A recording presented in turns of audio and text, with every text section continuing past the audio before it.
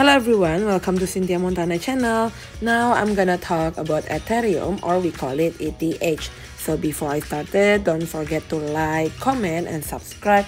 I'm gonna use a moving average 50, moving average 100, and moving average 200. Also RSI stochastic and Bollinger Band. Now we're gonna use a ETH per USDT pair. We will start it now. Enjoy everyone. Ether or ETH broke above the downtrend line on the July 31, invalidating the descending triangle pattern. The bears sold at higher level on the August 1, as seen from the long wick on the day's candlestick, but the positive sign is that bulls did not allow the price to drop below the downtrend line. I'm gonna use like RSI stochastic also. As you can see in here, RSI stochastic is on the overbought zone.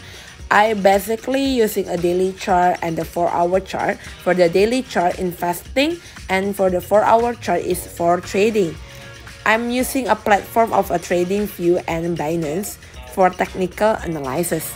The upsloping 20-day exponential moving average at $273 and the RSI in the overbought territory indicate that the bulls are in control. The ETH per USDT pair could now rally to the psychological level at the $3,000, where the bears may again mount a stiff resistance.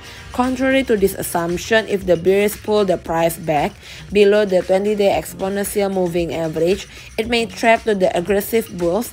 This could result in the long liquidation, which may sink the pair to the $2,000 and then go to the critical support at the $1,728.74.